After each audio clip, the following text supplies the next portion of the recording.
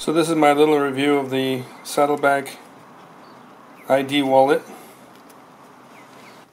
and I'll tell you, in general, I'm not really going to try to do a review like all the functions and all the pockets and all that, because everyone's done that before. We've all seen these before. There's not that many pockets. There's not that many functions. There aren't that many options, really. But my main interest in this type of thing is basically industrial design. I'm also very interested in how it's designed as a tool to do its job. And that's what really this review is going to be about. It's more of a design critique. And if you like what I end up saying here, or you find another perspective interesting, let's just say that, give me a thumbs up or like or whatever, and maybe I can do more. I also have 2 other bags of theirs, and also another wallet. I did start doing a video like this for the classic briefcase that I have, but I just didn't finish it because that came out very long.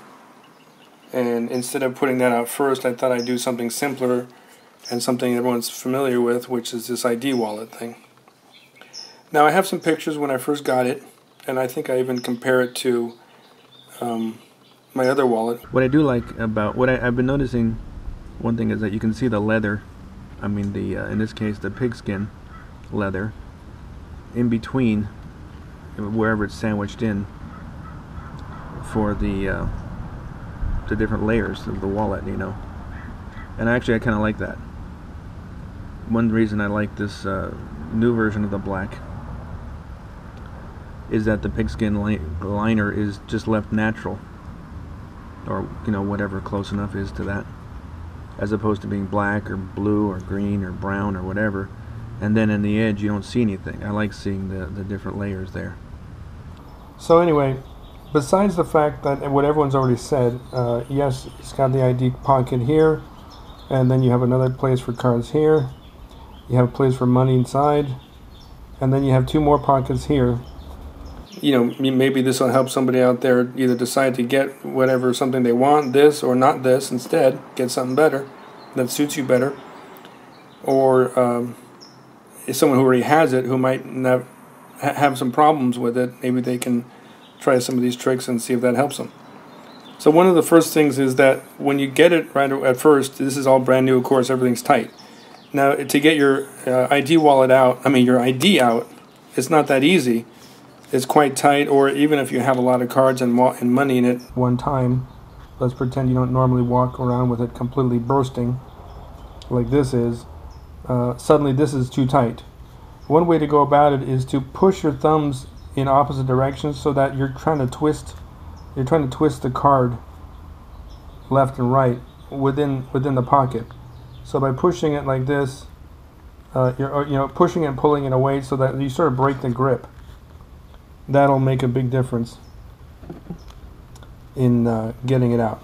Now mine is, I've had it for a while, for several months at least, so it's pretty much smoothed out and a little bit stretched out, because whenever I use it, I don't use it every day, but whenever I do use it, I always put my driver's license and my medical card here, just because, I don't know, it seems like a good idea. What the hell, I gotta put it somewhere. I have 2 cards in there right now. This one, hope you don't get my name off of that. That would be horrible, but that's the one card there. I didn't cover it up. I hope no one takes my name off of that. I'm sure someone can figure out how. You guys are all so damn smart with the computers. And there's a bunch of cards in here. Right now I have, I think, 2. There's another super secret card. Is that a Batman? Oh my god, is that Oh no, it's not. It's this guy. That's got 2 in there. This has got, I think, 2 credit card plastic cards and then a couple of paper cards. So this holds quite a lot. But the reason this thing is so tight and puffy is because I don't usually carry this much cash. By the way, here's a little trick for you. If you have a lot of money, paper money in here, or whatever paper, you're trying to shove in there. This is back when money meant something, by the way. This is a 1957 bill, for those of you who care. what you can do is use 2 other cards and sandwich your cash in between those cards. Because if you just take the paper loose and you just try to shove it in there, it starts to hang up, and pretty soon you have a lot left over, and pretty soon this rips and whatever if you don't spend it fast enough. So that kind of becomes a mess, especially when you stick it in your pocket. So what I figured out is that you can put it in between 2 cards. Let's put it in between something interesting. Oh, you got my name this time. It's Lee Cardholder. So for those of you who know, you can look me up online. Lee Cardholder. Sometimes I go by preferred customer. It depends who the person is, who I'm dealing with. You can use these 2 cards on the outside of your paper bills to use it sort of as a harder thing that'll get into the wallet better, and in a way, it's sort of a shoehorn. Now you can use that to get them in there. As you can see, it goes a lot lower. The cards help it get way in there. Now, if you had a lot of bills in there all the time, it would probably stretch out, and it would just be easier overall in the end. And this is how many bills. Let's find out. And by the way, this is international. These will hold bills from other countries. So here I have 1, 2, 3, 4, 5, 6, 7, 8, and these bills are there because they're all about the same size. Matter of fact, I wouldn't be surprised if the U.S. government started using the Chinese printer to make our money now. You know what I'm saying? I mean, is that a coincidence? I don't know. These are clearly bigger. Right? They're taller. Whereas it's exactly where you don't want it to be bigger. So if you take like a couple of these, I think I have 3, yeah. So you have 3 of these. So what is that, 40 pounds? It doesn't weigh 40 pounds, but it is 40 pounds. How's that for a riddle? What doesn't weigh 40 pounds but is 40 pounds? And you can shove it in there, and of course you're going to bottom out because this is longer than the wallet. When this is all the way down, for example, to the top, it's not quite to the stitching. And this is longer than the entire thing, including the stitching. This is longer than the entire wallet. So there's no way that's going to fit inside. Just FYI. Now if you don't care, fine. It's going to stick out, it's going to stick out. You have a place to put it, or you're whatever, you're not bothered. Fine, you could always double it up, of course. I mean, quadruple it up in a way. And shove it in this way. Then it'll fit. I just leave it like that. But that's obviously adding to the layers upon layers upon layers there. So that's my big, one of my big tricks there for this, how to get money in and out. I use the cards as a sort of a shoehorn thing. And you can see here the size of money. Other videos gave the advice of don't put the numbered embossed cards on this bottom pocket, because it'll soak right through the pigskin lining and the leather, and you'll end up with the numbers being embossed across here. And as it slides in and out of your pocket, it polishes that high points, which is what it does basically, embosses the numbers there.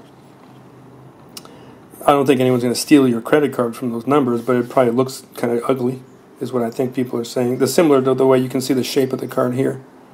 It's empty, there's nothing in it, but you can still see the shadow of the card there, embossed into this pocket.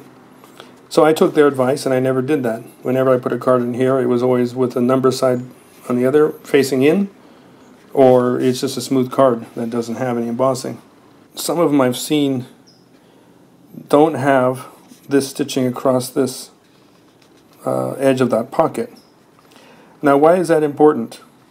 Well, to me that's important because these 2 pockets are made for cards, and everything is lined in this pigskin, and this pocket is just the inside of that pocket, and this is just another piece of leather on the outside, which doesn't have any lining. But why have this stitching? Some of them I've seen don't have the stitching, And some people have written in and complained about that, and I was wondering what's the point of that. Well, to me the point is that because these pockets are specifically designed for cards, and they're all lined in this nice pigskin for durability, etc., that means these two surfaces between the leather and the cow leather and the pigskin are glued together probably. And if they're not sewn, it's just the glue. And every time you are putting a card in here, the edge of the card is constantly hammering into the top of that edge. Now that might not matter the first 10, 20 times. Even the first 1,000 times, it might not matter. But if you're going to keep this thing and use it for 10 or 20 years, eventually that edge is going to start to come apart and fray, the glues dry out. There's all kinds of potential failure. Now, it still may never fail. It still may never fail. What I'm saying is, if it's stitched together, it will not fail. Then there's no way. Because even if it starts to split a little bit at this edge, it's going to stop at the stitching. It can't continue. It can't go on. So this may split a little bit, but then after that it's secured. It's never gonna fail. You're always good. And to me, that's good design. That's something I like. On a side note, I noticed that the older Saddleback bags, I don't know if they have older versions of this ID wallet, but the older bags used a different font for Saddleback. And some people, I don't know why, they don't like, what's it called? I think it's called Papyrus. I don't really care that much about fonts, as long as it does the job, it's legible. And I don't have a problem with Papyrus. I thought it was always kind of a clever solution that was easy and cheap. So in the beginning, people start their company. It's probably the prettiest, free, readily available font. And people use it. So then after a while, they got their own stamping here with a stylized name, which I actually like better. I think this is actually a very good, very nice looking stamp. But I was never against the Papyrus version. I just think this looks better. And to all the people who really hate Papyrus because whatever, they also hate Comic Sans and they hate all, they have all their preferences, But I think this looks fine. I don't really care either way. I'm not sure about the dog. To be honest, when I first heard about Saddleback, I just heard the name, and I started investigating. Oh, okay, here are their products, and that's cool, and whatever. And then I saw this image, and I thought, oh, that's a saddle, and I just didn't think twice about it. I moved on. Later on, I'm like, but how is that a saddle? What's going on with this thing? And then I didn't think I ever really realized what it was until I read somewhere that it's a picture of a dog with that sombrero around his collar. Although I'm not one of those people who hate dogs or hate the idea that he put that on there. He loved his dog. It was his, a companion for, whatever it was, 10, 15 years of his life. And it was at the beginning steps of the Saddleback Company, when the dog was around. So if the owner wants to give a little memorial to his loyal friend there, what the fuck? Who cares? What do I care? As long as it's not like blatantly in the way, or I have to look at it all the time. And that's basically the gist of it. It's not a complicated tool. It's not a complicated piece. But I think it's a very nice little pocket wallet. And I don't want to carry the full wallet with like all the cards and all the cash and all the whatever. I don't need all that. So I just put my few basic things in here, my ID, one credit card, maybe some cash, and get on with it. Put this in my front pocket. So anyways, these are the two now that I have. So I just thought I'd give you a little comparison to the colors, really, is what this is about, when they're both basically new. This is a few weeks old, and I have a video of it before, which I may insert here. But here you can see them next to each other. The plain black and the carbon.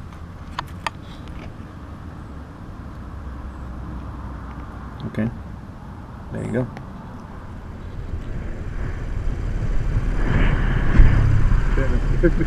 I saw my own shadow. I was like, who's that? right next to me. That's hilarious.